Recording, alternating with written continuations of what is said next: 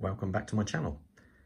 Today we have a very long overdue review of my Rolex. This is a GMT-Master 2, reference number 116710 BLNR, but most commonly known throughout the forums and everywhere really is the Batman.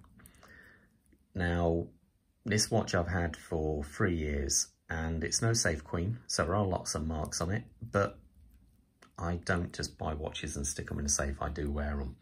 A little bit of history regarding this reference, well not so much this reference, but the GMT2 watch in general. Obviously it was released in the 60s, but in 2005 it was the first model to receive the new ceramic bezel.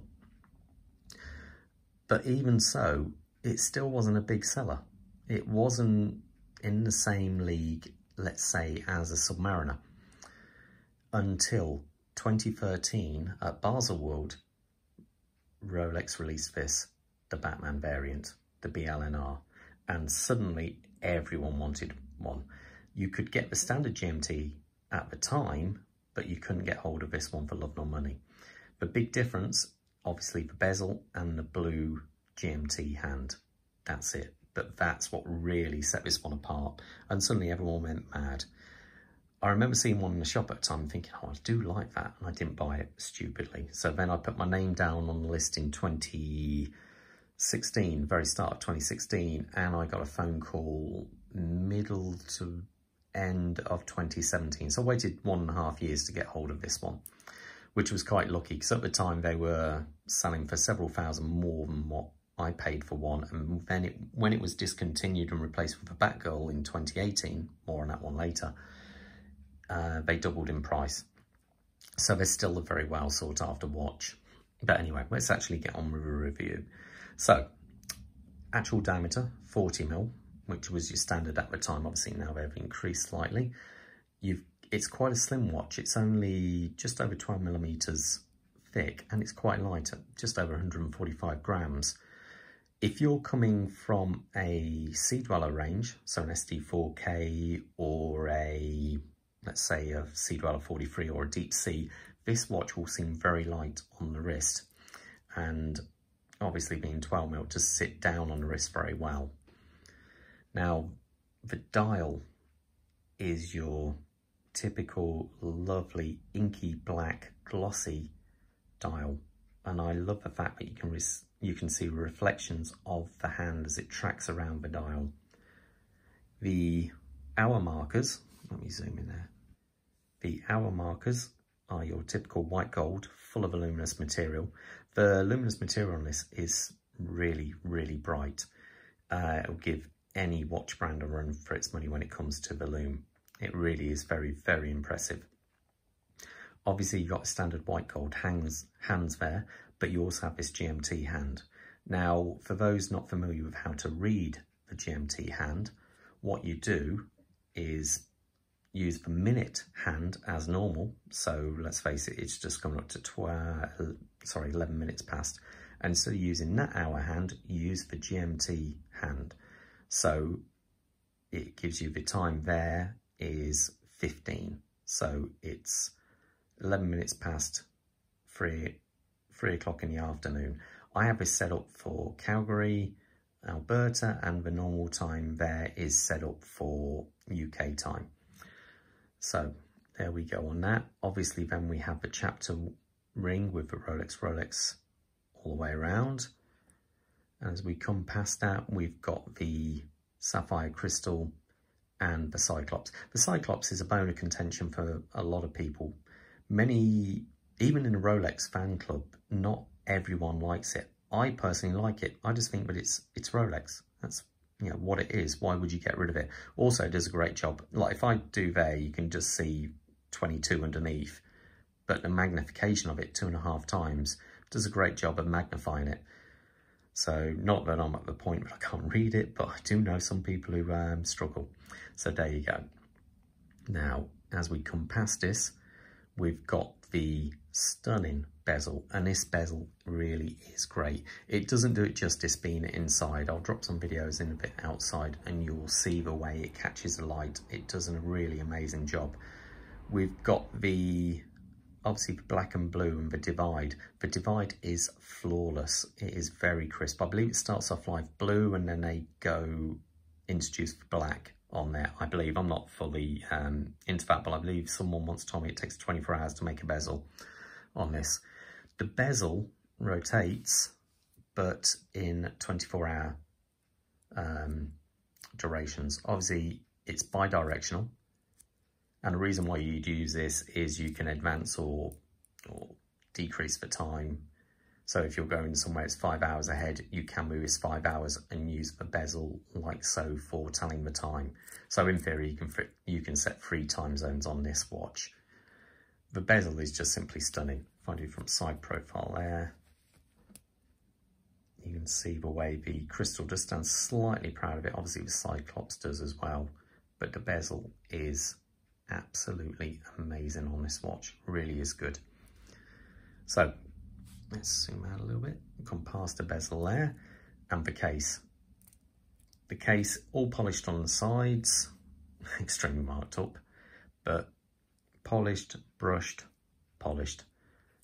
You can see, if I go to the back before I start, obviously no markings on the back on the Rolex, but there you go. The crown has got a triple lock system. You can see indicated by those 3 dots there. So when I screw it out, you should see one of the gaskets, sorry. Now, being this is a GMT, it's different to set than a normal Submariner. So if I pull that out, 1 click, he says. So, oh, sorry, we went 2 clicks. Done it again.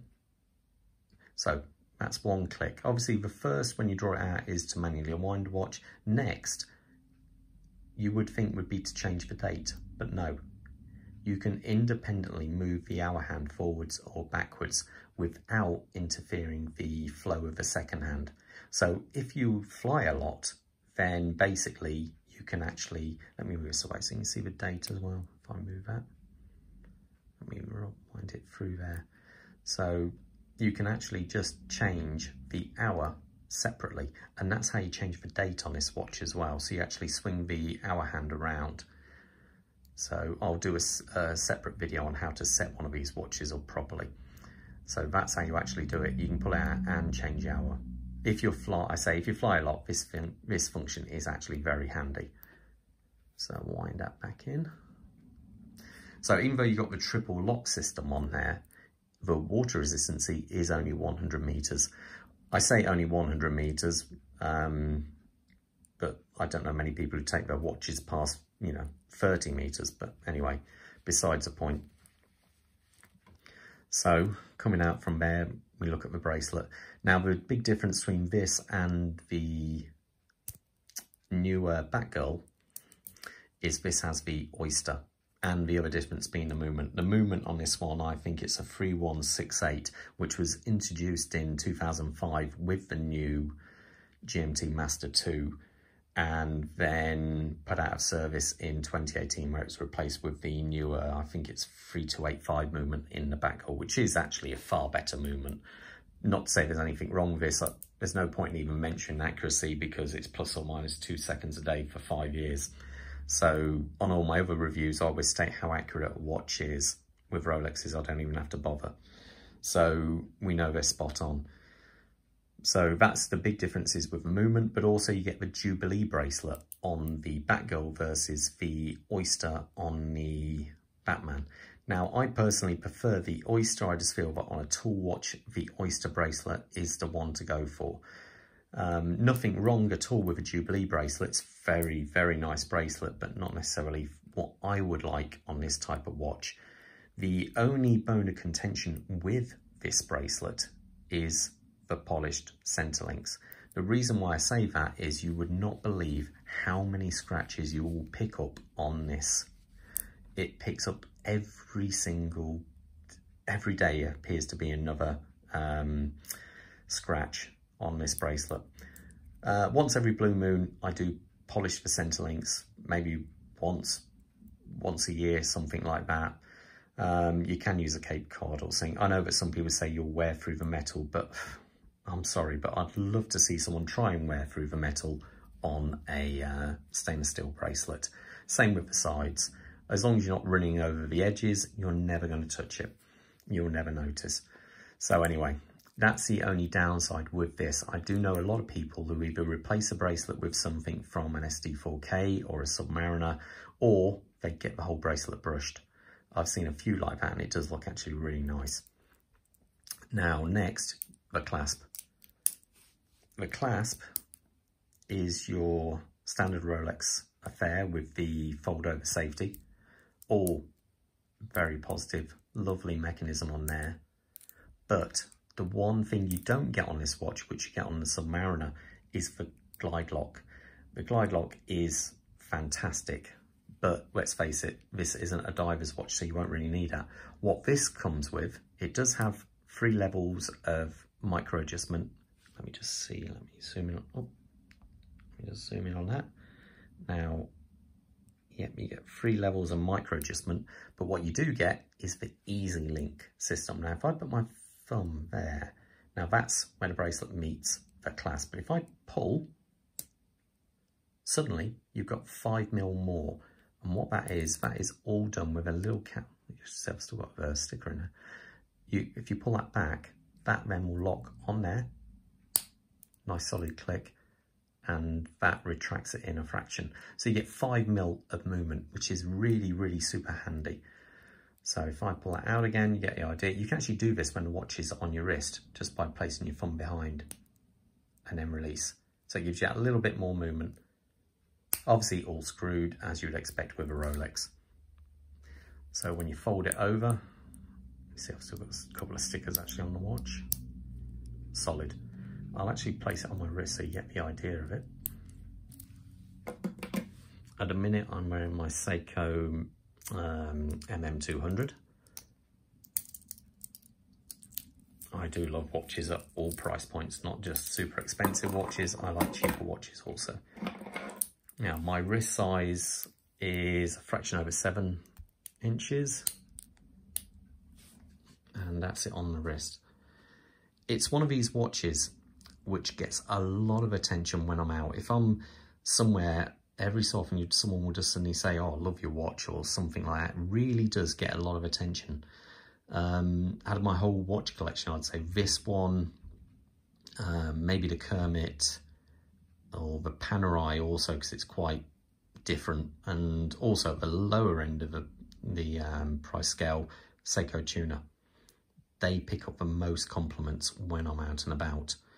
So that's what it actually looks like on the wrist. It is a stunning watch. There's no doubt about it. It's from a distance, straight away, you can tell that's the Batman. It's one of these watches which is instantly recognizable. And I say, you will get a lot of compliments with it. Or if you're in some dodgier areas of the world, you'll get too much attention, so you might want to cover it up. So anyway, I hope you enjoyed my little review of the Batman, and I will see you at the next review.